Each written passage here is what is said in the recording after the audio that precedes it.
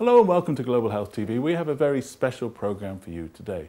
As you know, swine flu is very much in the headlines, and we're going to look at the whole gamut of infectious diseases. And today we're going to look at the importance of hygiene in tackling those diseases. And I'm delighted to be joined by Sally Bloomfield, who's just authored a very important report on the subject. Sally, welcome. Hello. Back to Sally in a moment. Swine flu is, of course, the infectious disease dominating the headlines. Margaret Chan, WHO Director General, has warned that swine flu could become the biggest flu pandemic ever seen. However, most cases continue to produce only mild symptoms. The overwhelming majority of patients usually recover, even without medical treatment, within a week of falling ill. But at the same time, it's spreading fast. In past pandemics, flu viruses have needed more than 6 months to spread as widely as the new H1N1 virus has spread in less than 6 weeks. And while governments rush to order vaccines to protect their populations, people in general have a role to play in preventing the spread of infection. Now, Sally, you say in your report that all of us share responsibility for trying to prevent diseases such as swine flu or even the common cold. Is that fair? Well, despite our obsession with heart disease and cancer and all those diseases, infectious diseases worldwide still exerts a huge toll on health and well-being across the global community. For example, 10 million deaths every year across the world from infectious and parasitic diseases. Now, the global health budget to deal with those diseases is huge in terms of providing us with antivirals when we suddenly want them, or antibiotics as an ongoing concern. The cost is enormous. So we have to find ways of trying to prevent these diseases. And we now know a recent WHO report suggested that by water, sanitation and improved hygiene, we could reduce the global burden of disease by up to 9.1% and reduce deaths by 6.3%. So hygiene is one of the ways in which we can prevent diseases. But of course, hygiene is all about shared responsibility. It's not something the government could do, it's not something the local authority can do, it's something that we as a family in our homes and in our everyday life have to do. It has to be shared. Now, you give a lot of emphasis in your report to the role of the family. What do you think, how do you think we can help the family? What sort of role do families need to play in good hygiene? I think we need to change in mindset, because at the moment, if you think about it, the separate aspects of infectious disease, like food hygiene, care of small children, the treatment of infectious diseases from people in hospital, MRSA, health care of the elderly at home, they're all dealt with by separate agencies who give advice to the family. Actually, what we need to do is to look at it from a more family-oriented perspective. You in your own home, you've got a family, you have to cook for them, you have to look after the baby, you've got to protect your elderly parents at the same time.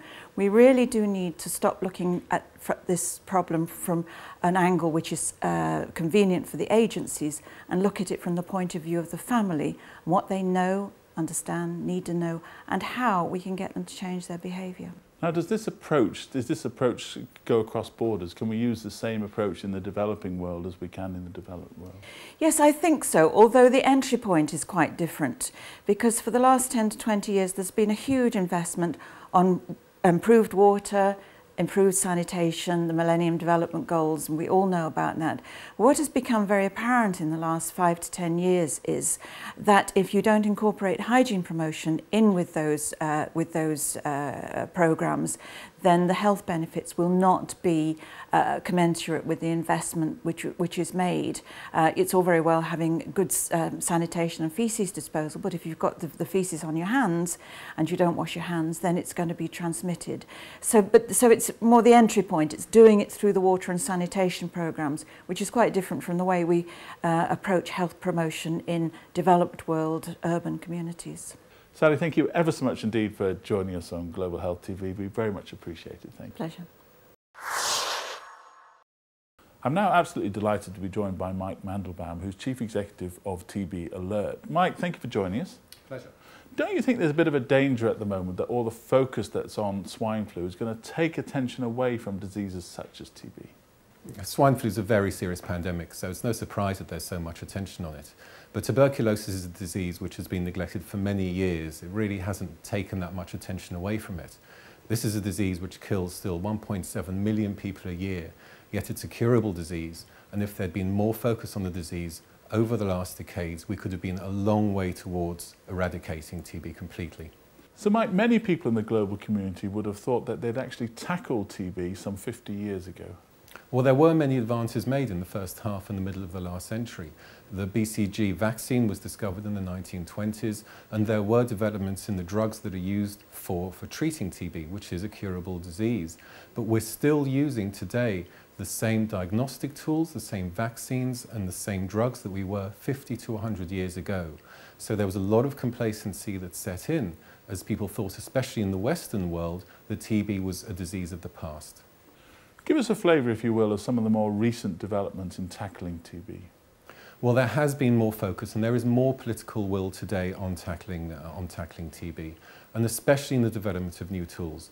In those three areas of diagnostics, of vaccines and of drugs, there's what's called a product development partnership for each of those, which is a mechanism for bringing public and international funding to develop new tools. For example, in the area of vaccines, the Product Development Partnership ERAS is at the moment in a late-stage clinical trial in South Africa for a vaccine which will make the BCG more effective. And just in the last week, they've announced the extension of that vaccine to people who are HIV positive. People who are living with HIV are especially vulnerable to tuberculosis, and it's especially important they access treatment fast and they access effective treatment so that their TB can be cured and they can then be given antiretrovirals to continue their lives. Mike, thank you ever so much indeed for joining us today. Pleasure. Well, that's it for this show, but keep tuned for all the latest developments on global health from around the world.